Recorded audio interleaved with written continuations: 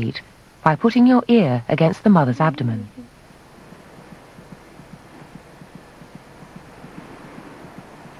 Is she kicking? It's quite loud. The fetus's heart beats about twice as fast as her mother's. Monitoring the baby's heartbeat gives a good indication of her general condition. Yeah. The mother's heart rate and blood pressure are directly affected by her emotional state. If she's calm, her heart will slow down and her blood pressure will drop. In the short term, stress in the mother can lead to low birth weight or premature birth. But it's also possible that a mother's prolonged anxiety and stress can be passed on, establishing a tendency for stress in the child and making her more likely to develop chronic health problems, heart disease, diabetes as an adult. It can even have a harmful effect on the child's mental development in the early years of her life.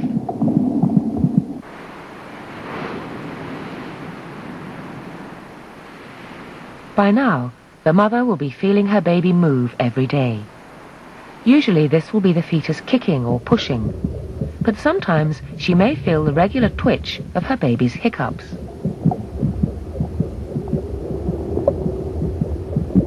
Hiccups are an involuntary, sudden contraction of the diaphragm.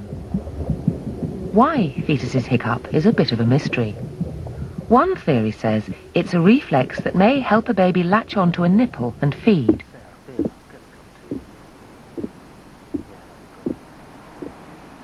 The spasm of a fetus's hiccup is strong enough to feel, but unlike our own hiccups, it makes no sound at all.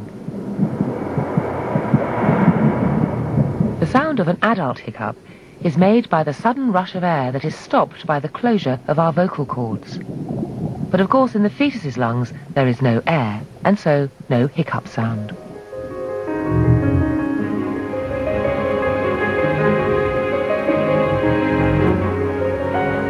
The last of the major organs to form are the lungs.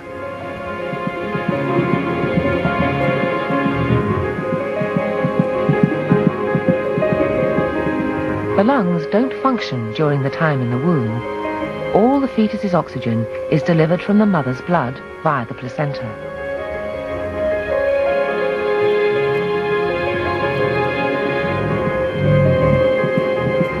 Inside the fetus's lungs, the branching network of tubes is filled with amniotic fluid during the entire time in the womb, and the tiny air sacs that will extract oxygen from the air remain closed.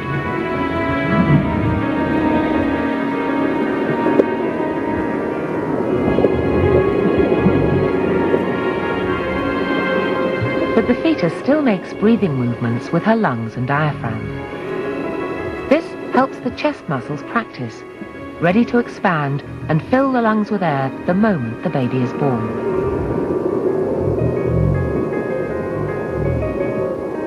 Most fetuses that reach 26 weeks will make it through to birth with no further problem, putting on weight, exercising reflexes, as well as their new senses.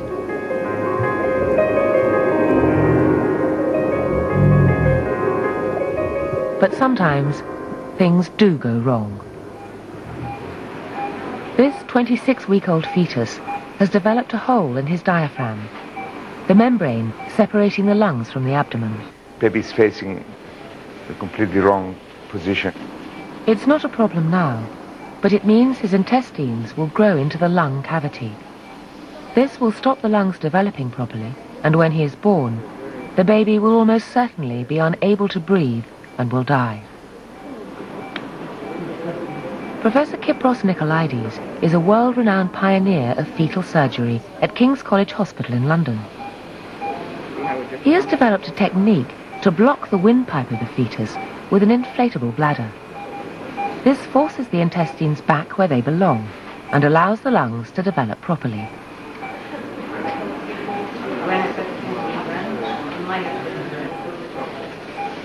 The procedure is done with keyhole surgery, using a fetoscope to operate on the baby inside the womb.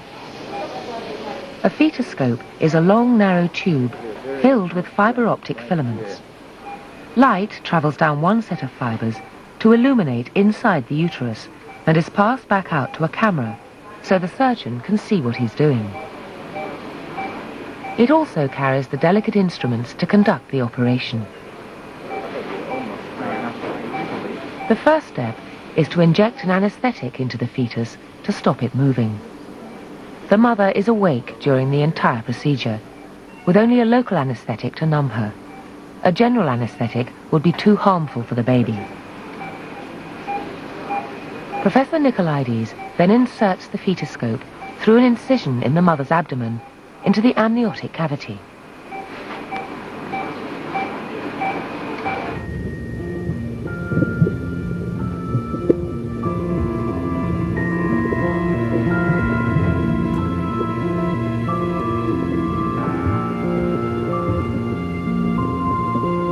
Once he has safely reached the fetus, he gently pushes the fetoscope into the mouth and down the back of the throat.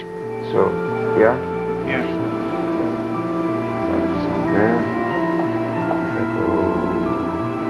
And then we discover there. So that is the epiglottis on the right. Once inside the trachea, he inflates a tiny balloon that traps fluid inside the lungs. As the fetus grows, the lungs produce more fluid, which stimulates the lung tissue to grow and expand, forcing the intestines out of the chest cavity. The balloon is left in place for 2 months to give the lungs time to mature. The procedure is then repeated, and the balloon is removed in time for what everyone hopes will be a normal birth. Since this operation to treat babies with this defect has been available, it has increased their chance of survival by 50%.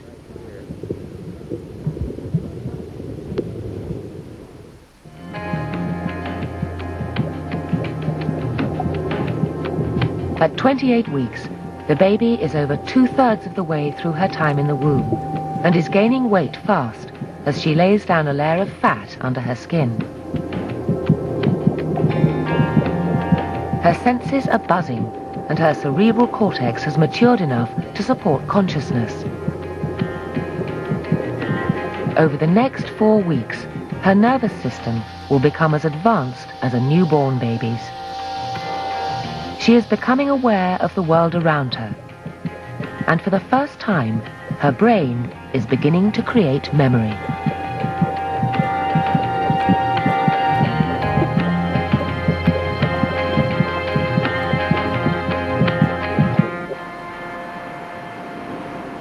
What, really? Screaming?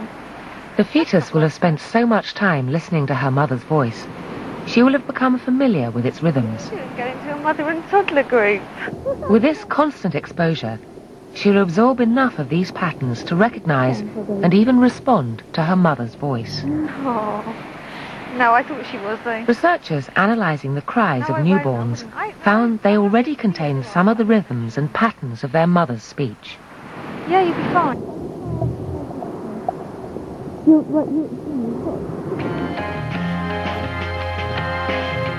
The fetus can now hear, taste, smell, and touch.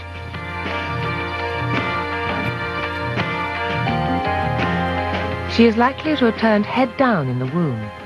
She is getting ready for birth. For the mother, this change could be marked by some painful kicks straight in the ribs.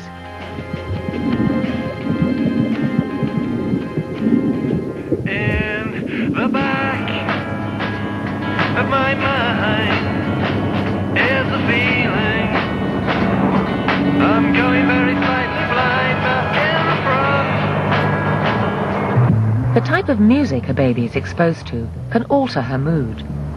Fast music will stimulate and excite her,